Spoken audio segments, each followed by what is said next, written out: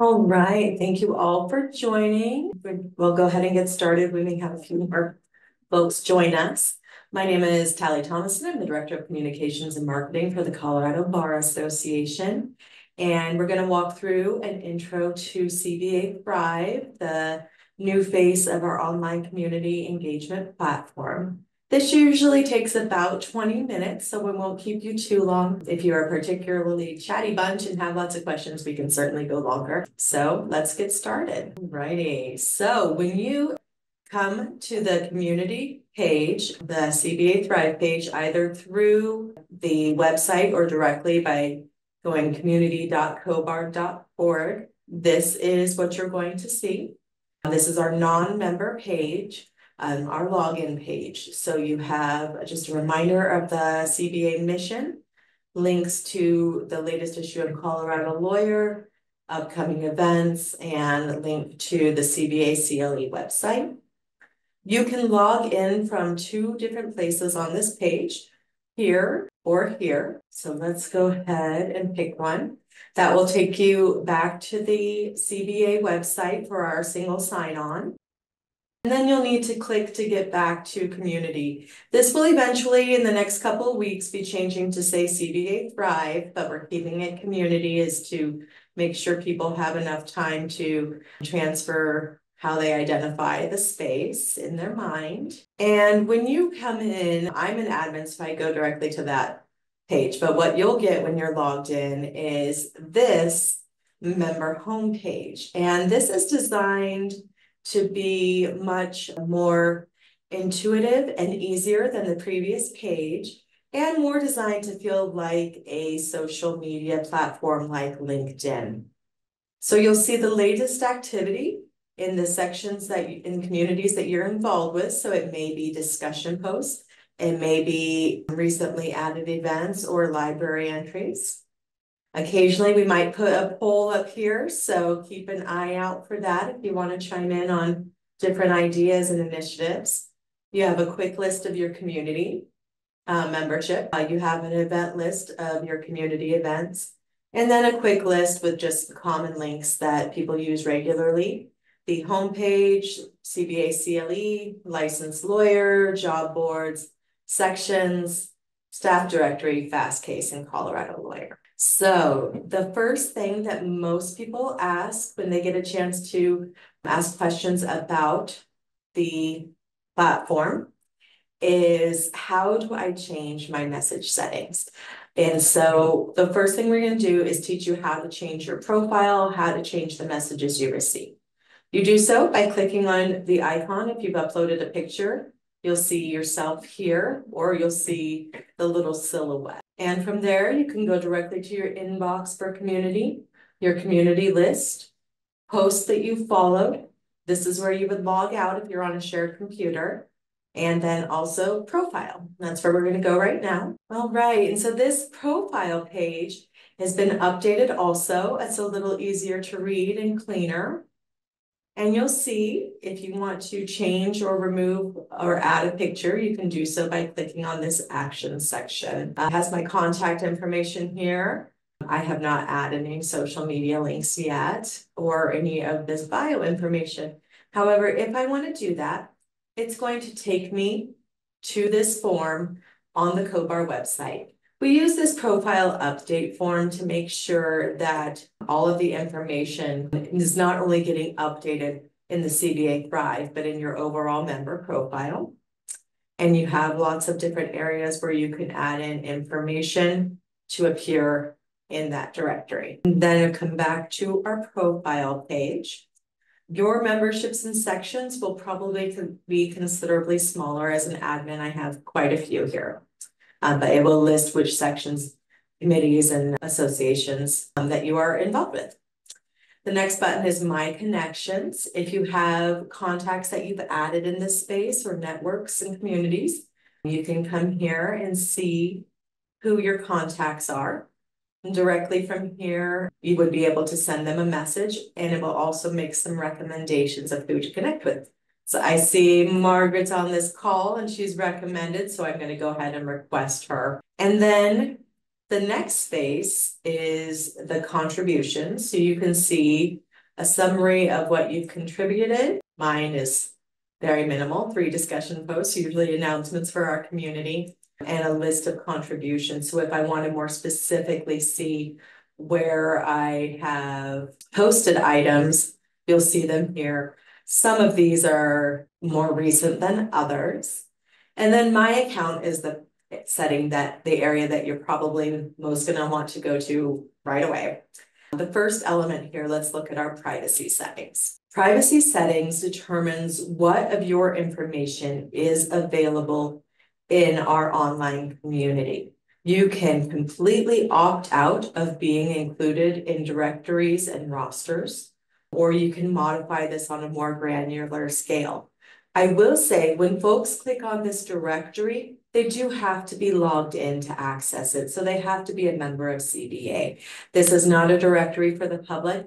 That's what our licensed lawyer platform is for. And so you can decide for each of these areas if you want only your contacts to be able to see this specific information. It automatically defaults to members only, or only yourself for some reason if you wanted to keep that private. And you have a long list of details that you can update. Just make sure you click to save the changes. The next section we'll get into is your email preferences. Now, this is your overall emails from the CBA Thrive community. We'll get into how to detail and tailor your community notifications for specific communities in just a moment. So first and foremost, you can see that this is your primary CBA email address, but you can change this if you'd like to get your notifications to a different email. I know quite a few people who use a different email for newsletters, for shopping, or any types of associations and such. So you can make that change there. And then you can also choose whether or not you want to get the community emails sent from the admins or your community manager. You can just click no if you do not, toggle mine back on. And then participation emails are the ones specific for your one-on-one interaction. So if you are replying to a sender in your inbox or replying to a poster, contact request, if somebody mentions you in a discussion, you'll get all these real-time notifications. Promotional emails is also here. We don't use that very often, but you can toggle those off. And then smart newsletters, a feature we're going to be activating in February. The weekly, or rather the email, the loop, the CBA email that comes out for all members is moving to a once a week format. So we can focus on giving you good quality details weekly. And then we'll be starting the use of our smart newsletter system. And what this does is send you an email weekly that details any upcoming events specific to the sections and committees and the communities that you're involved with, as well as discussion posts that may be of interest to you. And you could certainly come in and turn that off if you do not want to receive those. Community notifications. Here is where you can get a little more granular in changing how you receive information and what you receive. So you have the daily digest. You have the option of having a weekly digest and on which day you'd like to receive that. You also have the opportunity to override your address for your discussions here. And then in our online communities for the different sections, you can automatically just choose no notifications about these if you do not want to receive anything. Or you can tailor specifically by community. So for agricultural and rural law section, I currently have no email selected, but I can choose to get real-time updates. So anytime somebody posts or they add a new library item, I would get an email, or I can pick daily digest. And then I can also pick a consolidated weekly and daily digest. So if I want to get something that's a little more all-encompassing of the activities across the platform. And then I can change these for all of the communities I'm involved with. You'll most likely be involved in open forum and maybe 1, 2, 3 sections. Not very many people are involved in more than that, but it does happen. And then you also have your inbox here where you can see all the incoming emails. You can see what you've sent. You can see contact requests that have come into you. and any invitations to any communities that you've requested. And then you will not have this admin button. And that is it for what you can update in your profile area. There's also the opportunity to update your discussion signature. You can do this inside the post, but you can also do it here. And I will show you when you use the default template, it pulls in all of these data from your profile. You can choose to remove it and type whatever you want in. You can add other elements. And that way, every time you update your profile, all of this will automatically update. Or you can just take it all out, hit save. Any questions on the profile section before I move on to the other sections? All right, yes, Elsa? I just wanted to make sure you only get a list of the sections you're involved in, or you get a list of all the sections and then you click on each of them that you want to get the weekly or daily reports. You should only get the list of the communities that you are involved with, that you are part of. If there are some that you're interested in, but are not necessarily involved in and would like to get the, like the consolidated weekly digest, how do you add those to the notification settings? That is a great question. I do not have that answer, but I'm going to make a note. And I will respond to everybody on this session with that update. Okay. I'll send out an email probably by the end of this week. I'll get that answer for you. Thank you. All right, perfect. Thank you so much. All right, we're going to go through and look at our for members section. Now, this has your basic quick links to the CBA homepage, CBA CLE, and the job board. But we have a new page, and that's your member benefits page. Again, this is only visible if you've logged in, because this takes you directly to your member benefits and perks, and you'll be able to use all of those. So the bar benefits included with your membership: Affinity Law Practice Management, formerly MTHQ. Affinity Consultant brings this service to us, and they have all kinds of webinars, white papers, and also email consultations available for you in any of their law practice management topics.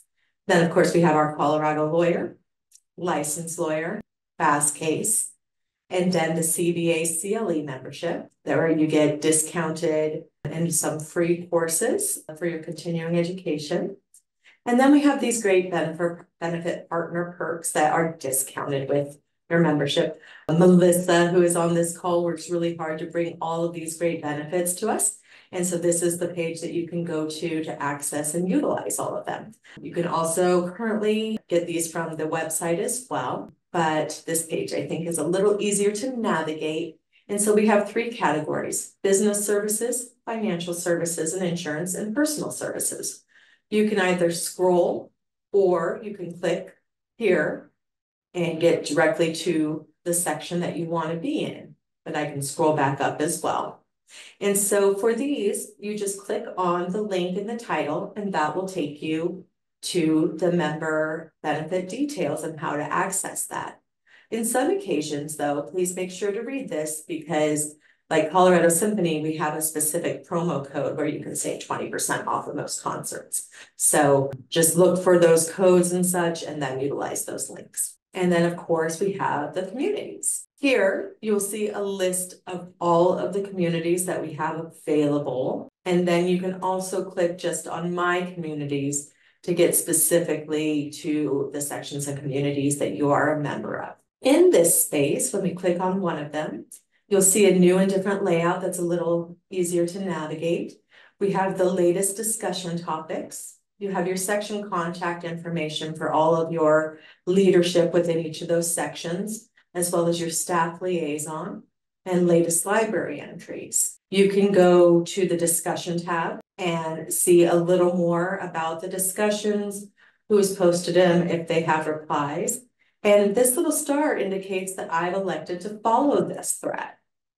So let's go in here, and I do that by just clicking here to follow. And then if I want to reply, I can reply in a discussion post, When I click on the ellipses, it gives me a few more opportunities for tailoring and modifying my message, customizing. You can insert pictures, video, you can put links in here, mentions, hashtags. You can change your font sizes, use different headers, quotes, and such. And so you type in your message. You can upload an attachment and then signature. Here you can tailor. Since I wiped out my default signature earlier, we don't have anything that automatically populates, but I can just put something in here for this post only, or I do have the opportunity to edit my default signature on the fly here as well.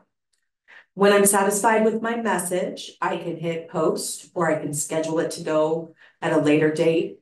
If I'm not satisfied, or maybe want to check a fact or get a citation to include, I can save this as a draft and not lose all my work and then come back to it later. You said that there was an attachment, but I can't see the sign for attachment. Where's that?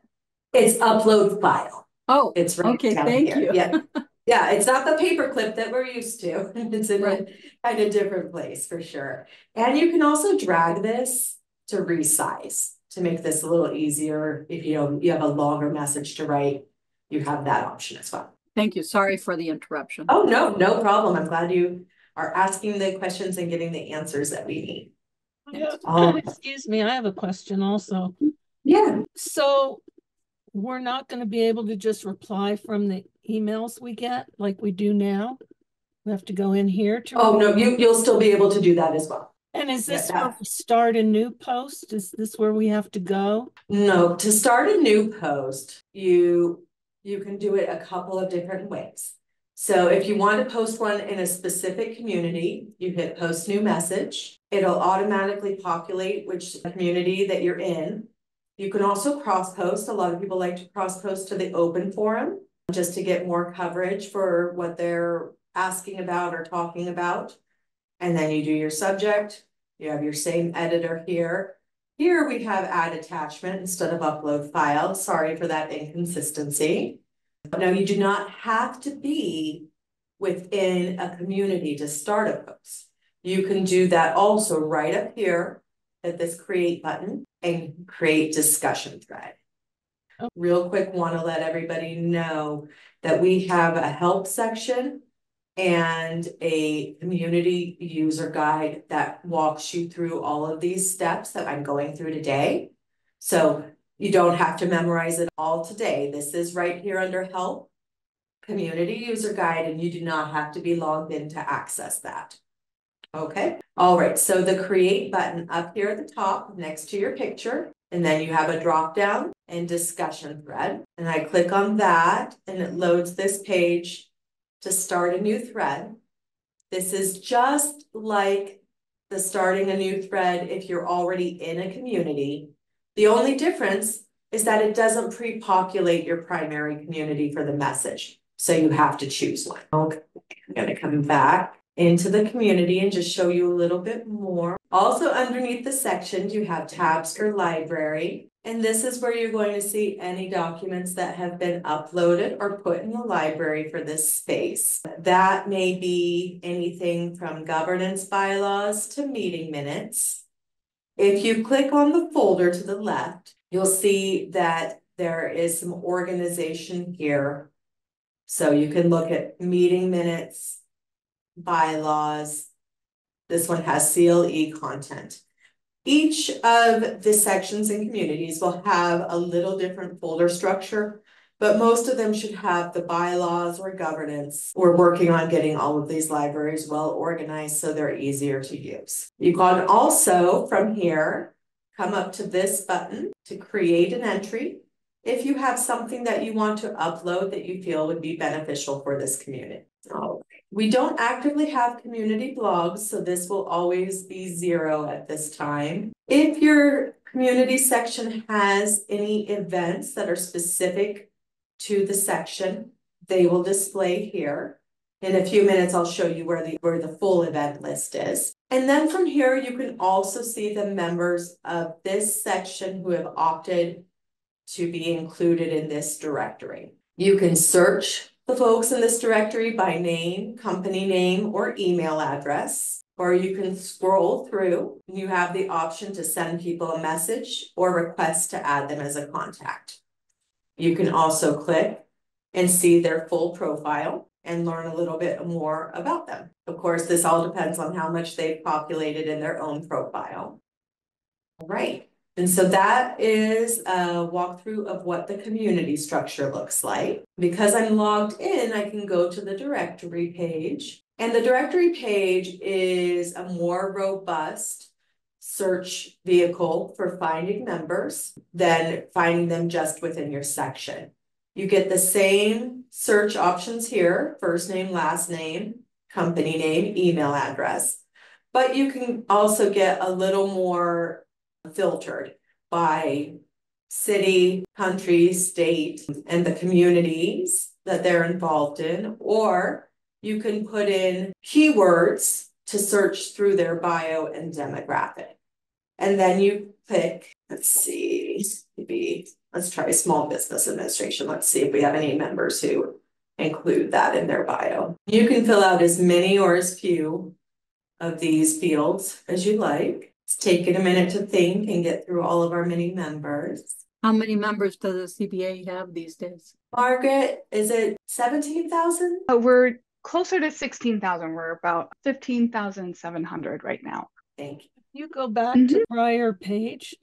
Yes. What does it help us to have country and state? Because most people are going to be in Colorado, USA.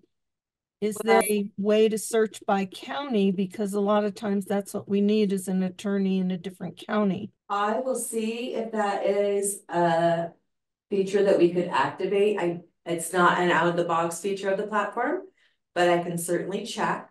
I know that we do actually have quite a few members who are in Wyoming and other areas. So not all of them are in Colorado, but I agree the country is a little bigger than what we need. But I will definitely check on the county vet and see what I can find out. Thank you. That's a great suggestion. Thank you. All right, let's look at events. We have our upcoming events list. So you can see what's coming up in the future, and you can click on a specific event to get more information and then to register. Our browse section lets you go to the discussion post page. That has been a little buggy this week, so I apologize for showing that. We're working on it. Library entries across the whole platform. And then again, let's look at that help section. First, we have Q&A. So if you have a very specific question you want to answer, you can come and see if the answer might be listed here. And these hyperlink down to the question and answer. And I'll show you that community user guide page. So this walks you through with different headers. So how to log in, update profile, update privacy, community notifications, basically everything we've gone through today. This walks you through in more detail. And I will say that in your browser, if you zoom in, sometimes that helps to see these pictures and images a little bigger when utilizing that. And then any questions after today's session, you can either email us at community@cobar.org, or you're welcome to email me directly. And that kind of concludes the session for today. Well, thank you all so much for your time today, and thank you for the great questions and feedback. I will work to circle back with you all within a week, get some answers around that search functionality and accessing Digest for non-member communities. And I hope that you all have a good rest of your day.